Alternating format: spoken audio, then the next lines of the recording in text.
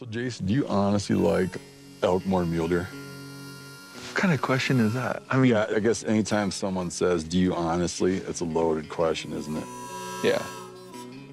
I like stuff that you can call, and elk are very, very callable. They've got a cool sound. Like a mule deer doesn't make a noise. Like it's a silent game. They just evade detection. They do not bugle. So they rely on you to spot them in tight little shaded beds. If I want to know where an elk's at, I just climb the top of a mountain and let out a little bugle, and they usually talk back to me.